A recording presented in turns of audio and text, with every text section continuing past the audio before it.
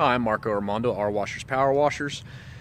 We're here today. We just finished building a power washer. We're about to use the test stand to test the pressure on it. It's not even going to be a machine that we're going to be using much other than to clean around the shop. But I wanted to make a little video just showing how we test a machine and to verify it does what it says it's supposed to do, which on this machine, the pump's rated at 4,000 at 4. We're hoping that's what we get, but we're about to see. So 4,000 at 4 calls for a 4 orifice tip. So this is what we're going to use to verify. This is going to be a 4 orifice size tip, or a 4-0, whatever you want to call it. And this is going to be the tip that shows us what the pressure is going to be whenever it's engaged at 4 gallons a minute. Okay, so we're going to connect this pressure hose into this fitting.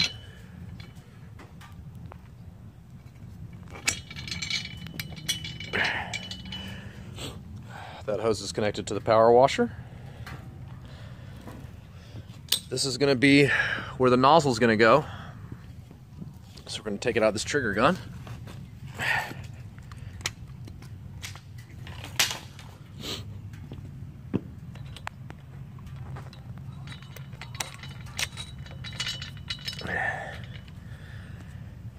This is the pressure gauge. And here in a moment we'll get started.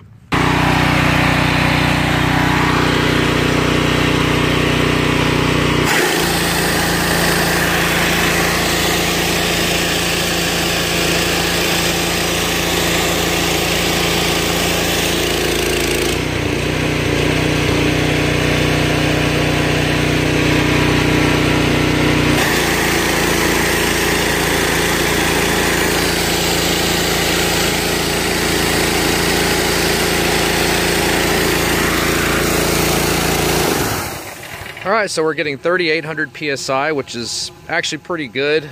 Generally a Honda GSX 390 only gets 3,600 at 4 gallons per minute, so this will definitely be good enough to clean our equipment off around the shop, and we could also use it for household related cleaning items like cleaning driveways and things like that, but just wanted to show a little simple video. A lot of guys have machines that are pretty similar to this that are with a 4,000 at 4 pump, so thought y'all would enjoy this. Anyways, if you enjoyed the video, subscribe to our YouTube channel. Whenever you have a chance, visit us at www.rwashers.com. Thank you for watching.